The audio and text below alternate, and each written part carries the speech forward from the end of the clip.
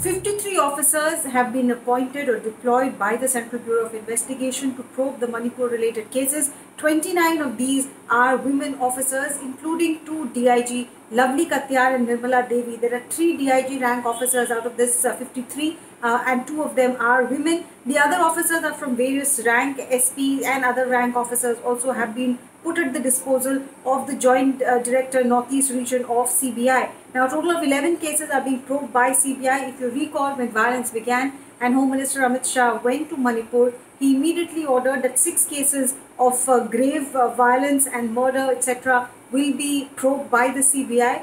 And subsequently, the video of 2 Kuki women being stripped, paraded, and as we later found out, at least one of them gang rape, all those details emerged, and that case also went to CBI. Now, a total of 11 cases are being probed by the agency. They have formed a special investigation team already to probe this matter. But this group of 53, including DIG rank officers, including SP rank officers, women from various ranks, they will be put at the disposal. It will be decided based on the cases and how sensitive they are as to which team will have how many officers. Like I said, there are 11 cases.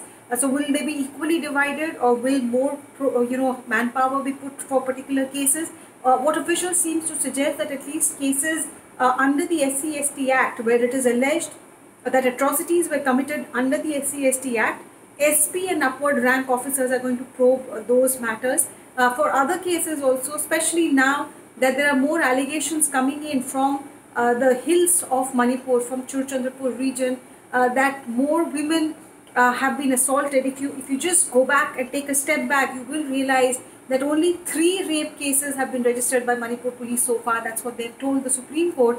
And what they also said, that only 15 cases of outraging modesty of women came out. But now, as things are settling down, day-to-day violence level has gone down, more women are coming forward and telling police as to what they went through, the ordeal that they went through.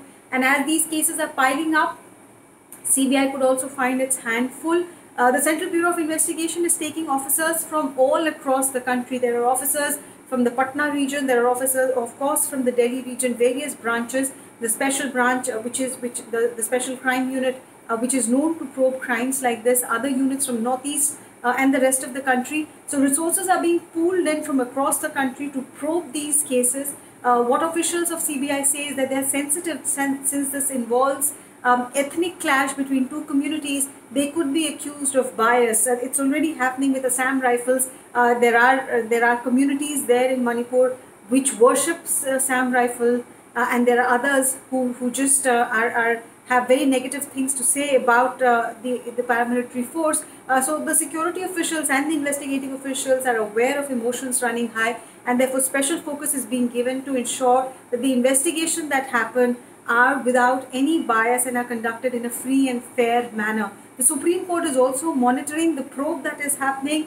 There is a high-level committee that has been set up, including retired High Court judges. There's a retired IPS officer from Maharashtra cadre also who has been put at the helm of affairs. So there are multiple levels of scrutinies, checks and balances. But this group of officers who have been put together by CBI are the best of the lot, is what the agency claims. And since it also has a lot of women representation, the agency hopes that women who have suffered atrocities will be more comfortable to come out and share their ordeal with these women officers, making it easier for them to move ahead in the probe.